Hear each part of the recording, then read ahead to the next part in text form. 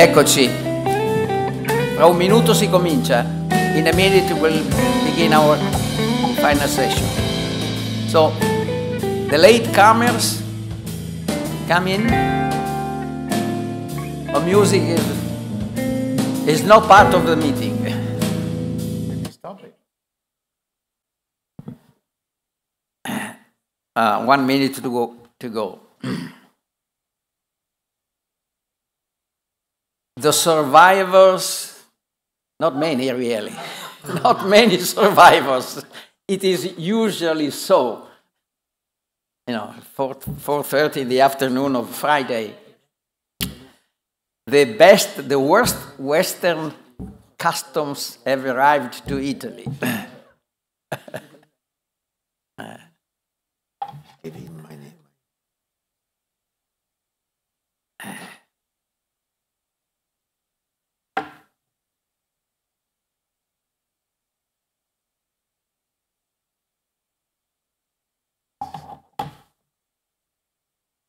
So, Manfred, do you think we can start? Check your watch. Is it 4:15? Yeah. Okay. Okay. Good evening. Good evening to everybody, the survivors. This is the final session of this conference. And we have 8 speakers who are supposed to summarize the various sessions. And that is, time will be very tight. 8 people, 5-6 minutes maximum if we want to keep the schedule. I will try to give a good example, and myself, I will introduce this session with a few minutes. I've participated to most of the conferences in the past years, as most of you. But this, in my view, this is the most difficult area of discussion, by far. And I will explain why. Because not only because the transformation, the green transition, and plus the digital are, of course, pervasive. They come across and they transform not only the world of labor, but also our lives, and even mindset. So we need a holistic approach, as it is used to call it. And in fact, I've not participated to all of the sessions, but judging from the titles, the approach has been, in fact, quite comprehensive. So congratulations to the speakers and to the organizers of the conference. But let me make a few points. Why it is particularly difficult for, I think, also for other social sciences, but also for labor law. Because, you know, labor law has been concerned in the past century, well, really not with sustainability. It was not the main focus of labor law. But even so, if we consider sustainability, the main focus of labor law was on social sustainability. The economic sustainability was not of our business, more or less. It was a business of business. And the environmental, ecological sustainability has been completely disregarded. I've heard some indications by one of the group. We have marched in 2 parallel tracks. One, the track of work, labor, production, and one, environment. In fact, this is even euphemistic because they're not parallel tracks, but they are colliding tracks. So the challenge we have is how to focus our policy, our regulations on the sustainability, the environmental sustainability, which implies that we have been used more or less to balance, you know, the balance of interest, the interest of productivity, the interest of equity, of social justice, now this difficult balancing has become even more difficult. Because you have an intervening factor, which is precisely what to do with the environment, which means we really changed the paradigm of production, particularly, which we have received from the last century. And the labor law has been shaped along the industrial model, which was consuming the environment, precisely. So we have really to change our mind and approach. And this is not completely clear because some of the policymakers are not particularly committed to this, but even when most of us are committed to this idea, but we tend to believe that this is a sort of easy combination, which is not the case. The just transition, which is what we have to promote, is not easy at all. Look at the reaction, even in Europe, which is considered to be on the forefront of greening. There are very strong reactions by whom? By the unions, particularly in the sectors, the energy-intensive sectors, which are exactly those which are most affected and which affect more. Therefore, we have to change our approach. And you know, there is an ILO report, very interesting, it has been mentioned, greening enterprises. Yes. I don't know if you've read it. Well, this, you call it arousing. In my view, is anyway provoking. But we have to do the same, greening of our instruments and categories. And please, greening, not greenwashing, which is a very precise distinction. So I think this, we are committed to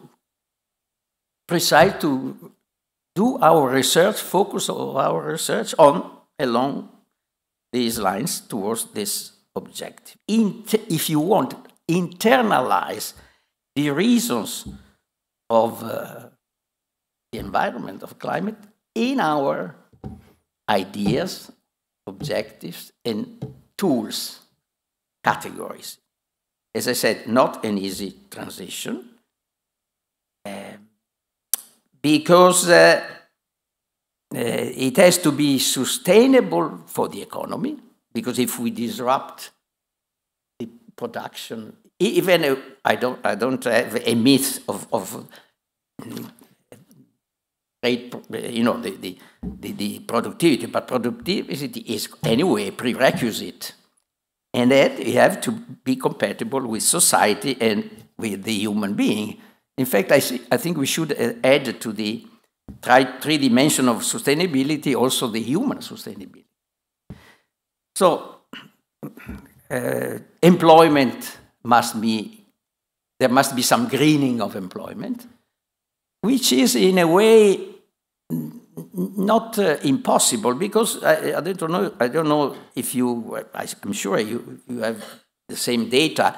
The ILO forecasts are rather optimistic. The number of displaced jobs vis-à-vis the number of created jobs is 1 to 3. Very optimistic, probably too much.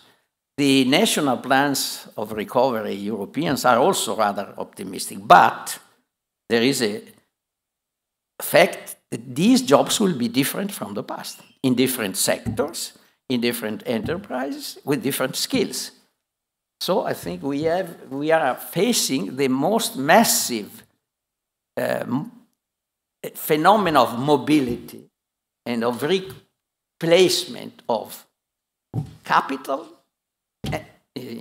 instruments, and people, which we have not been used to. Active labor policies of the past were just small things. Now we have millions of people. I remember some experts were telling me reskilling for everybody, upskilling for most. which is quite a lot, including the European Union Action Plan indicates 60% of workers every year in continuous learning. 60%. Now the average is 10%. And all adults with basic digital skills. This is an effort for our educational system with no precedent. I mean, the precedent was in Italy 70 years ago. We had to fight the illiteracy. Now we have to fight the digital illiteracy. And I conclude with two remarks. Money is not enough. We have a lot of money. I mean, we, the rich part of the world in Europe. But money is not enough because you have to change the institution of education. Not more education, more of the same. No, not more of the same, more and different. If we want to teach to our young people some different work as it is, we cannot tell them the old, what we knew in the past. Final remark, which is quite new to me. I don't know if you have considered the document, the European document, which is called DNSH, Do Not Significant Harm. This is a document of the Union, the European Union, which comes after the regulation on the basic cluster of future production, and it implies there is a principle which is overriding all activities, public and private, under the recovery plans, etc., next generation, must respect the principle, do not significant harm to the environment, public and private. These are very demanding guidelines. Finished. Next discussion and research should be including this. Okay, thank you very much. The list of people who are supposed to give the reports, the first is Susan. Susan, come along. Floor is yours. 5 minutes 6. I did not give the good example, but you're not supposed to be here. No. Okay, okay. But I don't have you in the list. You replace who? Okay. Please, Susan. Okay. Hello, everybody. I'm Susan Bissum-Rapp, and I was a discussant for a panel called Linking Environmental Protection and Employment, the Role of Law. Our chair was Janice Bellacci, who is magnificent and did a great job with a complicated hybrid panel. So the way I saw this panel was an effort to think about two goals that need to be balanced. First, the green transition needs to bring us to environmental sustainability, and yet on the other side, a second goal is to maintain decent work. We might have to do it through retraining, educating the population with different skills, but we cannot forget that the green transition is going to produce tremendous labor dislocation. So the point of the panel was to think about law and policy and how it might protect people who labor for a living during the green transition. I had 4 scholarly works to comment on, and the first had nothing to do with law. It was by Johanna Unterschutz.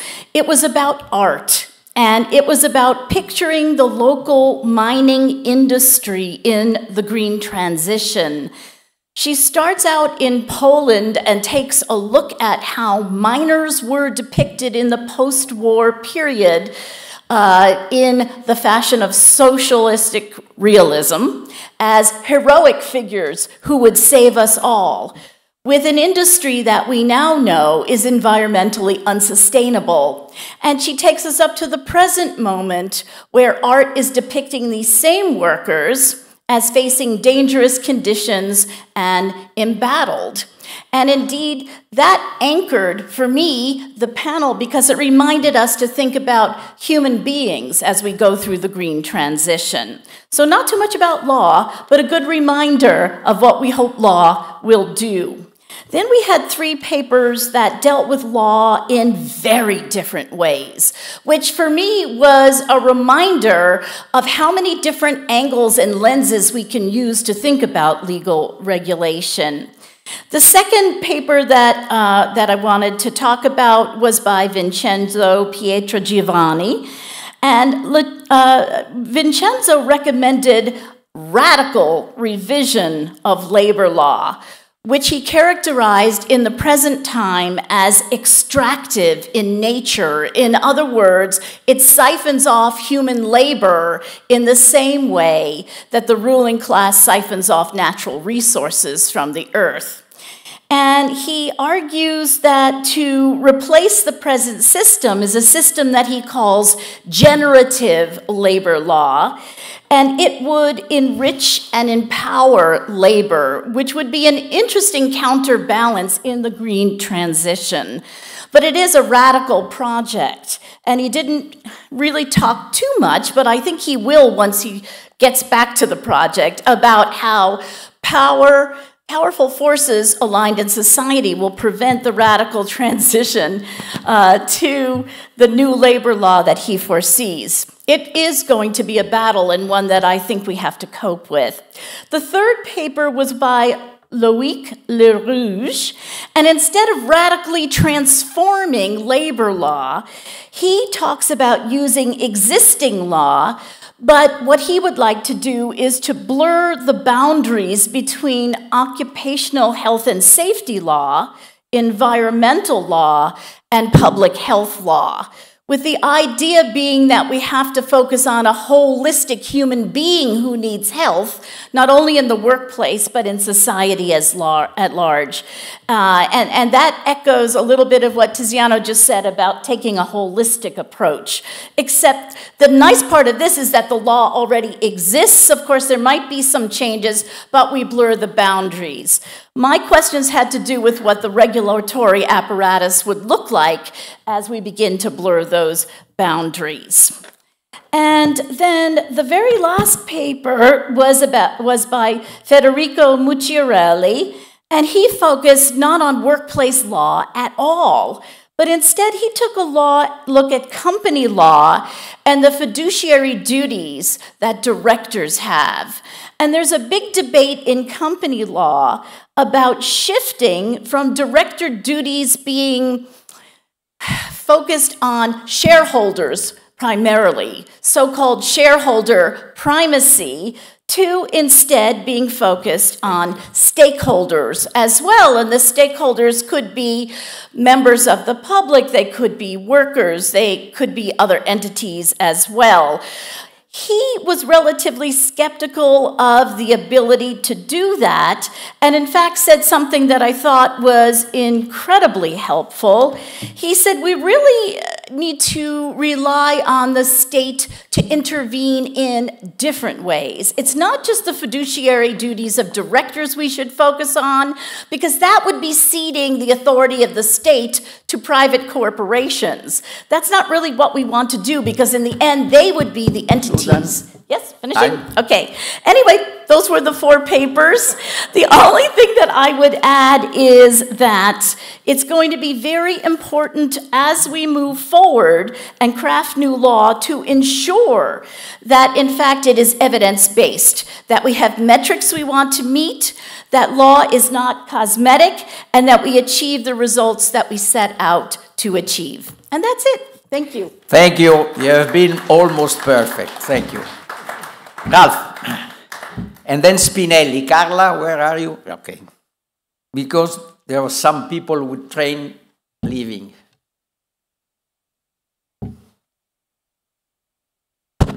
5 minutes, 6 maximum. I'm reporting on the panel on the role of industrial relations in the path towards environmental sustainability. I'm standing in for Paolo Borgi, who was the commentator, but he has to leave.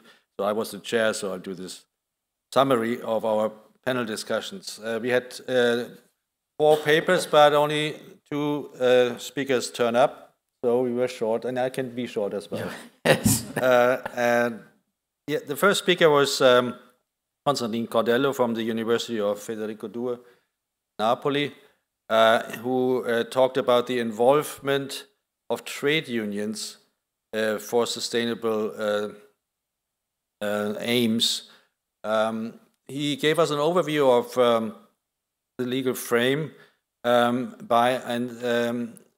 especially concentrating on EU provisions and draft directives, and thereby focusing on an aspect that has been sort of a key aspect in many of the papers in this conference, which is the due diligence. He was relatively optimistic that the trade unions mentioned in the documents on due diligence do play a role, although there were some setbacks as well, as he showed us. In the discussion of his paper, a number of issues were raised. One was that we should not only think about trade union influence, but other forms of employee representation, of course, in the company that take part and should take part in due diligence reporting. But then also the issue of going beyond reporting and actually taking part in decision making. Yeah? And a question was then also raised if trade unions are sufficient in representing environmental issues in these discussions inside corporations, if there shouldn't be other forms of representation of NGOs and broader public, and of course specialist groups pursuing environmental aims. The second paper was by Joan Landa from the Basque University of the Basque Country. Spain. We had a discussion about this. Go ahead. And he gave us an overview of. So he asked the question: what implications for collective bargaining in the management of just transitions? And he gave us an overview of European works councils and social dialogues and other forms in which trade unions and workers can take part in discussions on just transitions. He was very keen on the double channel of representation, but in the discussion we then emphasized that again this coalition you were talking about between environment and labor law is to some extent taken up within labor law. One issue was occupational safety and health becoming the internal working environment. So to redefine the area of working as working environment, and of course then the question, and that's an old question, how employee representatives take part in decision making in this area. So concluding remark, our panel was called the role of industrial relations in the path towards environmental sustainability. What we actually talked about is workplace industrial relations, corporate governance, and in that context, how employee representatives can take part in bringing about environmental sustainability. All right. Thank you. Thank you. Sì, Carlo Spinelli.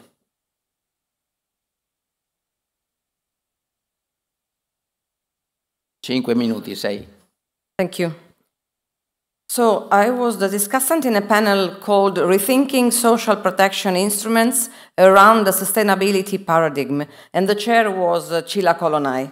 And there were three panelists, starting from Niklas Sellberg. He took us in a theoretical discussion aiming at conceptualizing particular problematic and providing some foundations on the matter of the relationship between environmental and labor law, mainly in terms of what kind of interaction, synergies or conflicts can be developed between their regulatory frameworks. And to pursue that purpose, he adopted the inherited classical understanding of labor law as a basis for the discussion, to confront them with the aspiration for a shift towards greener production modes. In particular, the paper returned to the classical studies of Hugo Sinsheimer and Otto Kampfreund, creating a dialogue between those and the contemporary need for more sustainable production models. So several paths can be traced from this starting point, and one of them, very important, has been addressed by the two other panelists, Professor Olivier and Professor Florczak, regarding migration due to climate change. Marius Olivier's paper investigates both internal and cross-border displacement, revealing the gaps in the international legal framework, referred in particular to the need of longer-term social protection support. There is, for example, a need to expand the traditional ILO risk categories beyond the classical 9 social risks and to acknowledge the risk evident from the concrete experience of persons affected by and forced to move as a result of climate change. Within the framework of internally displaced persons, it makes reference to the need for a developmental approach formally endorsed in the UN High-Level Panel on Internal Displacement and the guidelines regarding the same topic. His paper underlines the important social protection implications resulting from this UN guiding and implementing framework, including the government's responsibility to consider internally displaced persons no more as mere beneficiaries of humanitarian support, largely rendered by non-state actors, but rather as citizens to whom socio-economic integration should be granted. Isabella Florczak reminded us that if the primary objective of migrants is most often the protection of their life and safety, in the end, they ask for integration into the labor market in order to be able to meet their needs independently. Her paper focused exclusively on the perspective of the host country of climate change-induced migrants and the need to prepare strategies for integrating them into the labor market. After recalling 3 different models of applied strategies and policies for integrating migrants into the labor market, the case considered is that of sudden migration movements caused by climate change, which will have irreversible effects in the short term or will be irreversible at all. And in this respect, the author highlights numerous parallels between the war in Ukraine and the climate change, which has the same irreversible effects in the short term and could be irreversible at all. Therefore, the experience of dealing with the integration of displaced persons from Ukraine can serve as a model solution, Isabella Florczak suggests, for the preparation of climate-related migration policies. And to address this event, the European Union Directive number 55/2001 has been used for the first time after more than 20 years. It represents an adequate strategy, but only for emergency situations, but can help imagining more stable perspectives. So in doing so, the solution adopted regarding the Ukrainian migrants, Isabella Florczak says, can serve as both an example and a counter-example of good practice. Regarding the discussion, we just had 2 main reflections to share. On the one side, there are already existing positive interactions between environmental law and labor law. For example, regarding greening workplaces, not only because health and safety of the workers is for certain aspect connected to in environmental law, but also because there are practices by companies in which both the employers and the employees are involved that are oriented to greening the workplaces. For example, more sustainable transport, or adopting schedule of work time flexibility or remote work that can help in this direction. And from this point of view, there's another positive example that is one of the South working, as it is well known, the possibility to work from remote for company and multinational companies in area that are not exactly at the center of the town. That represents an opportunity to develop the territorial as a whole, but it is necessary in this case that there should be cooperation between local governments and social partners. And in this perspective, another point underlined in the session was the important role of the trade unions that need to be involved to help developing sustainable models of productions, and also give voice to situations like that of migrants, for example, where they are involved only in informal economy. And regarding the question of climate change-induced migration, the main point, the main common concern of Isabella and Marius was indeed how can we manage to treat these people like citizens and no more like migrants, so that they can have free access to the labor market and to the social security system. In this perspective, it was clear that there are instruments at the level of international law and even the European law, but they are not sufficient because they do not imply in their scope directly climate change migrants, and they are conceived mainly in a temporary perspective. On the contrary, the debates on migration from the policy point of view is mainly developed on locking down borders instead of open them to involve these migrants.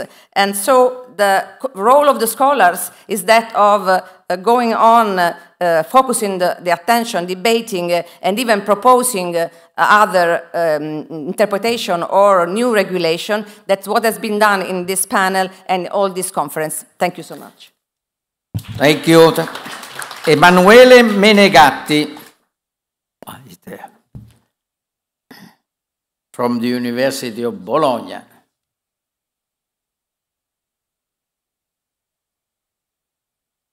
Prego. Thank you very much. So, my panel was dedicated to the occupational effects of the green transition and was chaired by Professor Giovanni Solinas. And as it is well known, the climate change and the policies aimed at fighting it, they are increasingly involving labor market transformation with an impact on working conditions. And that was the specific focus of my panel. And in particular, climate change is directly displacing labor, for example, in sectors that are exposed to heat, such as for agriculture. And the green transition, on its side, is influencing the labor market, causing perhaps some labor displacement. For example, we have this huge debate at the European Union level about stopping the production of combustion engine cars, which is going on, and that's about mostly labor displacement. However, the green transition has not received so far the same attention of the digital transformation. This is an argument that came out frequently in our panel. Perhaps because the gloomy predictions about the end of work, which are associated with the digital revolution, cannot be associated to the green transition. As Professor Treus said before, there are some optimistic ILO forecasts about creation of new jobs in the green transition. However, the two transitions, they present indeed many similarities. Perhaps nor the green transition, neither the green transition nor the digital revolution will involve the end of labor, but they do involve transformation of labor. And The target, basically, should be that of preparing workers to the new jobs and pay attention to the working conditions in the new sectors, in the new jobs. Moving to the panels, the sustainability of the green transition in Colombia was addressed by Ivan Jimenez and Carlos Monroy, and they show how this kind of transition can be rather traumatic in a developing country such as Colombia, which is also very peculiar, and can affect the very economic structure of the country. They also express some concern about the impact on the informal economy, which is very huge in Colombia. They mention very impressive figures about the informal economy. And they also gave account of some proposed reforms in Colombia aimed at improving the working conditions, warning that perhaps those reforms may push even more workers toward the informal economy, which is a quite realistic statement, but also perhaps quite bold statement, which perhaps should involve a supplement of reflection. A positive example on how the green transition can be undertaken, reconnected again to what Professor Pedro said before, so the need to change the paradigm from the industrial economy, which is consuming the environment, to a new kind of economy. So such transition can be supported by cooperative companies, as Guerreschi and Zecca said, presenting a case study on Italian cooperative companies, and they show how cooperative companies can lead towards an environmental sustainability, rethinking how we produce and consume and apply the circular logic of the new economy. Indeed, cooperation is of paramount importance for addressing climate change, and in this vein, perhaps the cooperative companies themselves that are able to reconcile the divergent interest in the employment relationship between employer and employees, they can help addressing and bringing to this new kind of economy. The importance of preparing new skills was highlighted by Kinga Piwowarska. I absolutely mispronounced the name, sorry for the Polish colleagues. And she focused the attention on two issues. Reskilling workers from the fossil fuel economy to the new jobs in renewable energy, and pay attention to the working conditions related to the new jobs. And she mentioned some policies, some measures that are present in the Polish labor market that are supposed to push to help this reskilling of workers. Last but not least, Daniel Hulber investigated the role that social law and labor law can play to prepare for the green transition. And in particular, he stressed on the fact that we need to reskill the worker before it's too late. So we need to dedicate the policy, especially to training of in-work population rather than unemployed, not only unemployed people and so on. And basically, to have this in-work training, we need to provide incentives both to companies and employees. And these incentives can come from state-funded benefits, for sure, but also collective bargaining can help in that, establishing some funds that can support the reskilling of people while they are still working for a company, so they are not unemployed. And that's it. Thank you. Thank you. Now we have Rudiger Krause and then Frank Henrik.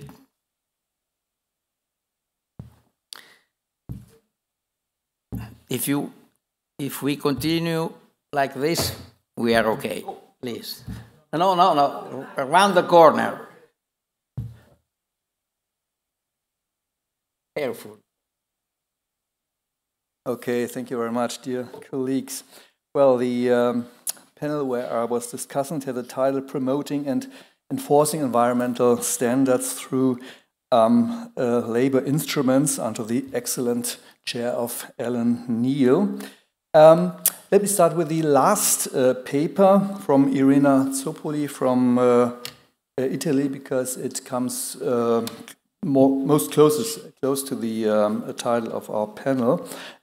She deals with environmental whistleblowing. That means the goal is clear: environmental standards, enhancing environmental issues, and the instrument is whistleblowing, a more or less traditional instrument we have in labor law. Starting with most recent reform in Italian constitutional law, which puts environmental issues at the constitutional level. She brings a lot of details what is about the future development of whistleblowing law in Italy. 2 points I will only mention. One thing that she tries to figure out, that whistleblowing had to be adjusted to the particularities of environmental issues, that it's not only of restoring environmental damages, but also preventing that what's going on. And the idea that there has to be a particular channels for reporting on environmental issues, that is to use the collective dimension of labor law in order to remove obstacles and disincentives which may arise if employees report on these issues. The other papers showed us that we have to enlarge and broaden our view in two aspects. The first one is the question, what is sustainability?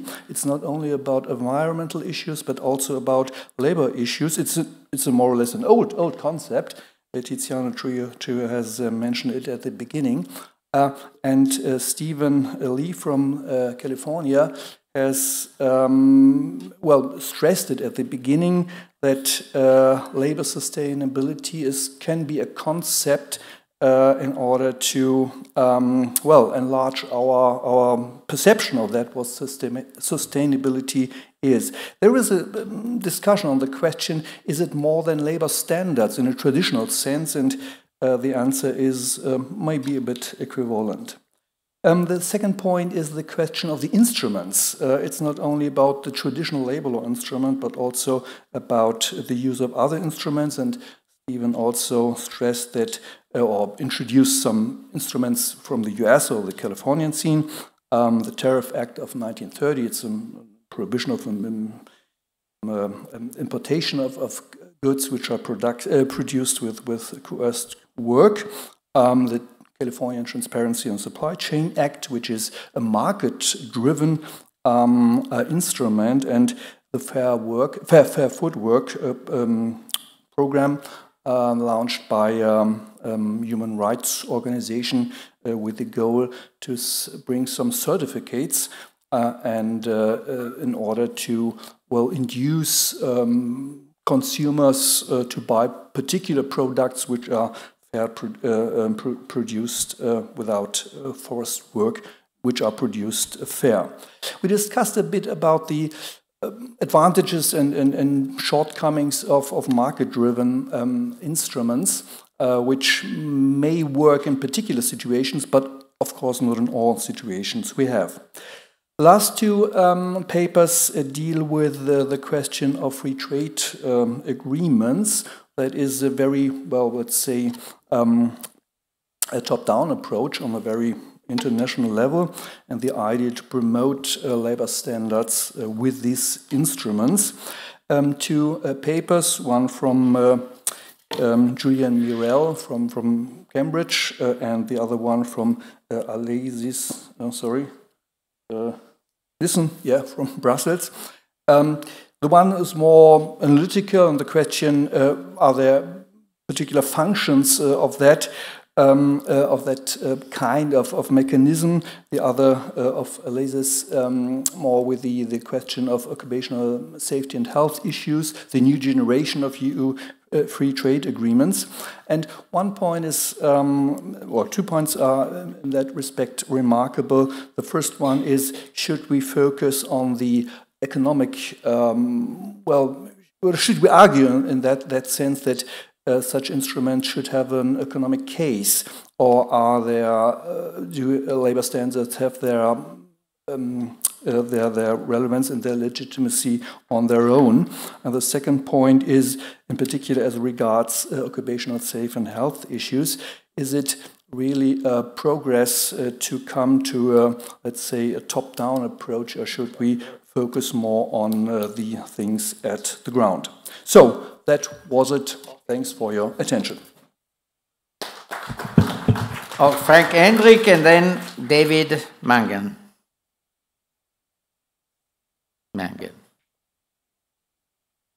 Hello, thank you. I'm going to report about a panel titled The Safety Obligation of the Company over the Internal and External Environment, which has been led and moderated by Eduardo Ales in a fantastic way. First paper was from Milena Ruxinol, who talked about the employer's responsibility towards workers with cancer. And that learned us that health and safety law is basically about adapting work to the person. And the interesting thing is that non-discrimination law actually does the same. It also requires reasonable accommodation. And by developing her analysis into the European Court of the European Union on how disability can be interpreted, she came to the importance of the UN Convention of People with Disabilities, and by adding and stressing that reasonable accommodation is the key to keep them employed. Now, one of the things she mentioned is that telework can be the new way of approaching reasonable accommodation at work for people with incapacity to work, and it would probably also allow us to more look at their capabilities rather to their incapacity to work. And for us, telework could be one of the forms, because reasonable accommodation can be having any meaning as long as we interpret it in a reasonable way. It led us to also to question the voluntariness of telework, which underlies, we know, the telework agreement of 2002, but that may be something to develop further. Second paper, Maria Giovannone, talked about the employer's obligation in light of the new constitutional article 14 in Italy, and she wanted to think about redefining the concept of health and safety law as such. We talked about adapting work to the person, now we talk about adapting work to the planet. And the question is, how do we do that? How do we translate, let's say, the prevention principles that we know from health and safety law into a new sort of concept? And one of the suggestions I could do is to say, well, the duty to mitigate is already in the Green Deal. Why do we not translate that into our prevention principles? And perhaps they are already there. Rereading positive law is crucially important, and we would all have agreed on that. The question is, what kind of enforcement strategies then, which we know in health and safety law, do we apply and prefer? I mean, we have the criminal law approach of the past and the present. We have the civil tort law approach of the past and the present. Do we also go into collective bargaining, as she suggested? Then we would embrace that. Collective bargaining as a way forward, and also to allow us to say that, well, we need sort of democratic progress in finding solutions for the workplace in meeting the green transition. The third paper from Federica Nizzoli was about looking at both the internal as well as the external responsibilities of companies, but through an integrated risk approach. And risk is an important notion also to work with in health and safety law, and there is clearly, evidently, a link between the internal and the external environment when addressing health and safety. And risk is an interesting concept because you can wonder who's taking up responsibility for risks. Is that the person who is having a causal relationship with the risk? Or is that the institution that has an impact on something and must take up responsibility for the risks that occur even beyond our own individual control? And that made her reflect about whether we need to sort of reinvent the notion of workplace. Is there a workplace concept that allows us to encompass also the external dimension of the workplace, of work and work organization? And if we look at a workplace away from the time and the space element, even from the material element of workplace, of course, then it's easier to say that the external workplace is becoming under the responsibility of, I would say, an OSH strategy, but we also conclude that we may say the O in the OSH should be removed because occupational may have to be replaced by environmental safety and health. So it's ESH. And maybe even better, we look at the World Health Organization. It would say, well, ESH and OSH and USH, whatever, it's well-being at law. And of course, our panel president already launched the idea of well-being before, and we embrace this in a very dynamic way. Thank you very much. Thank you, Frank. As they say, one health. Now we have David Mangan. Okay. And then last, Elena. Thank you very much. I had the pleasure of discussing papers in the panel Rethinking Business and Management Models Around the Sustainability Paradigm. It was, as you're not surprised, skillfully managed by Professor Manfred Weiss. And we had the pleasure of 3 papers that were all set within Italy. And we had a lively discussion about cooperatives as well as developmental performance management systems.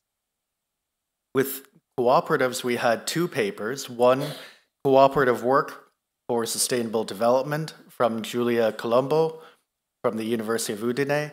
And the second was Cooperation Among Social Cooperatives from Massimiliano De Falco, also from Udine. With this lively discussion around cooperatives, there was talk of the success not only in parts of Italy, but also the Basque country, Spain. We also considered how developmental performance management systems could be implemented and how these systems addressed how women and those with lower education had been left behind. It focused on the evaluation of people, 360-degree feedback, frequent and constant feedback, as well as employee involvement in goal setting. This was the paper of the need for green skills by 4 colleagues from this university: Ilenia Cruzi, Tommaso Fabri, Filippo Ferrarini, and Francesca Nepoti. The discussion also challenged how this cooperative, holistic approach could be deployed, and in particular, the transferability of these models to other jurisdictions and the viability of these models in a free market system. Thank you. You saved even some minutes. Thank you very much. Elena Sichenko. Did I say it correctly, Sichenko? From Trento. Currently. Thank you very much. First, I would like to use this opportunity to thank the organizers, and particularly Jacopo Senatore, for inviting me here. And I was discussing at the session, which was perfectly moderated by Tindara Dabo, which was dedicated to the implications of the green transition on gender equality. We had 3 papers, and I'm going to go through them quite briefly. The first one was delivered by Matteo Avogaro. It was about the mainstream gender equality in the Green Deal, labor perspective. Actually, okay. It's better like this, sorry. So the first paper was delivered by Matteo Avogado. It was dedicated to the mainstreaming gender equality in the EU Green Deal, a labor perspective. So actually, Matteo considered how it is possible to evaluate the implications of the Green Deal. So what kind of mechanisms, so what kind of indicators could be used. And he considered the 2 of them as EIGE, Gender Impact Assessment Toolkit, and another one which was elaborated by the ILO Gender Mainstreaming Strategies. And he elaborated 3 criteria based on which he evaluated those 2 assessment toolkits. And these criteria were efficacy, versatility, and the difficulty of implementation. And he comes to the conclusion that actually in the end, both solutions, if implemented, would be perfect to assess the EU green funding mechanism, because it would be able to contribute for the creation of a more healthy planet and also to a more gender equality at the workplace as well. The second paper was authored by Nina Safi Greimel and Michaela Chelaru, about the remote working and team motivation consideration for the LMX model. LMX model is the leader-member exchange theory, which is about the relationships about the management, between the management and the workforce, the employees. And they had made research about the impact of distant working or remote working on these relationships. And I think also during this conference, we had a chance to understand that it's quite different to be offline and online, particularly yesterday's during the dinner and today's during the lunch. And the girls, they also came to the same conclusion that basically it is key important for the normal relationship and the atmosphere at the workplace to have offline communication. And it is much more efficient for the workforce. And finally, last but not least, there was a paper with the promising title, Anyone Can Be an Individual, Even a Woman, which was delivered by Julia Jamis. Julia considered different reports about the impact of green transition on the workplace and delivered the argument that it impacts most women as most vulnerable in the workforce. Also, she integrated a couple of sociological aspects, considering not only direct implications, but also indirect implications. So, for example, women are most vulnerable because they might first lose jobs, but also they are vulnerable indirectly because if their husbands or partners lose jobs, they might become the victims of frustrated partners, as the victims of harassment, for example, or other forms of violence. Then she considered that there should be it should be understood by the society that something should be done in the field of education, because women should be prepared to participate in another formation of labor market, and therefore they should develop different skills. And in the present time, they are very little present in the scientific subjects in the university degree.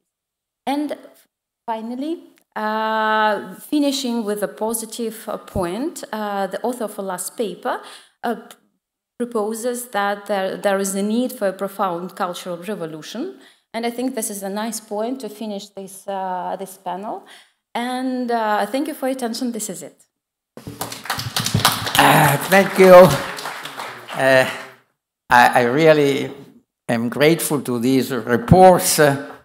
Very good job, even though time constraints, which I have been pressing on. And now, Manfred, we conclude triumphantly. Wait, take mine. This is stupid. I'm struggling with technology all day.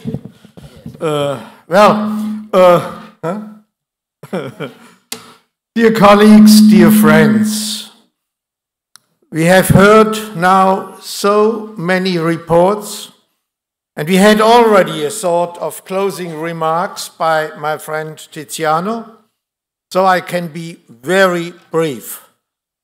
I'll try to be as short as possible and make sure that you won't fall asleep. Well, the topic of this year's conference, in commemoration of our unforgettable friend Marco Biagi, has been the green transition and the quality of work, linkages, implications, and perspectives. Marco would have liked this topic. The green transition is a challenge of utmost importance for the world of work. As I say normally, in a dead world, there will be no jobs, so we should take it seriously.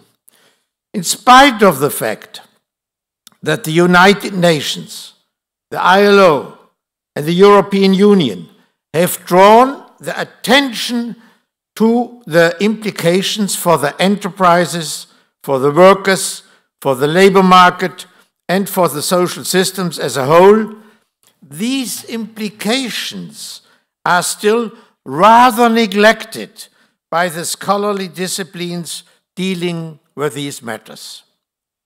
Marco was always ahead of time, initiating innovative research on upcoming topics, bringing together interdisciplinary teams, thereby revealing the many facets of the problems at stake.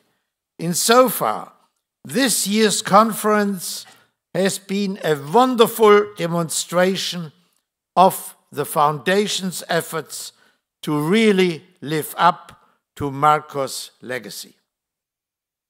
As has become clear in the conference, and as we just heard by these very, very good reports, and I also would like to congratulate the colleagues for keeping time. You know, everybody who knows me, that keeping time is one of my obsessions, you know.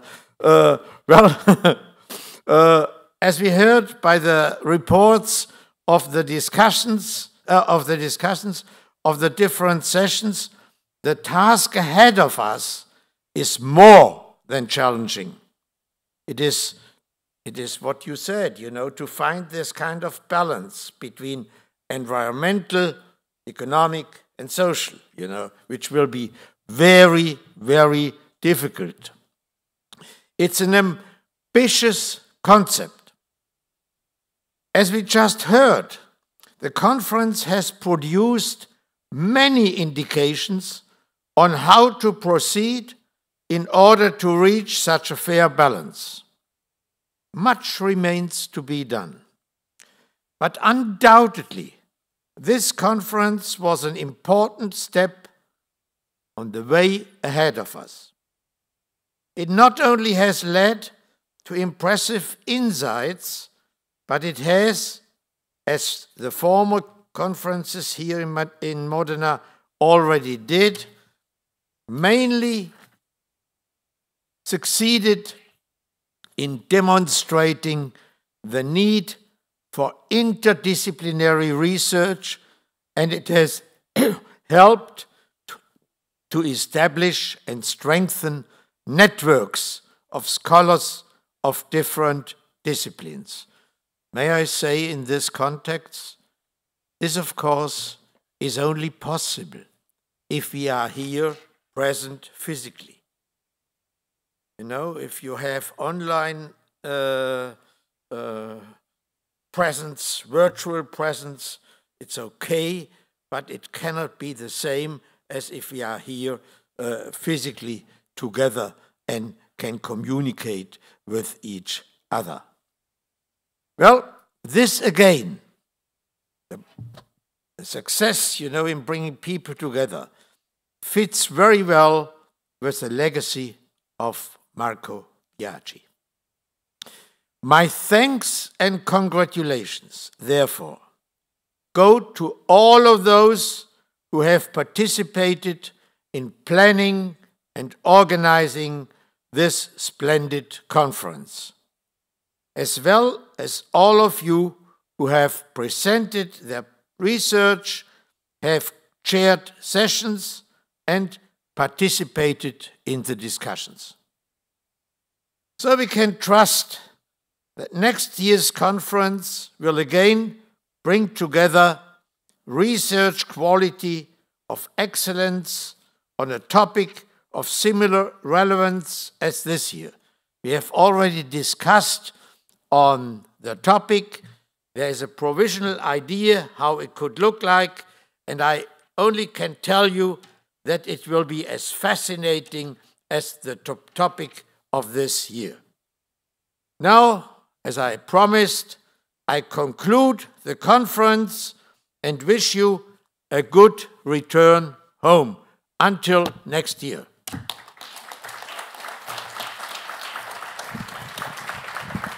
Thank you, Manfred. Thank you to all the participants, to the foundation, Marco Biagi Foundation, here of the fact that we are here at the 20th International Conference, and then we are thinking of the 21st. It means how the legacy of Marco is with us. Thank you. Good luck.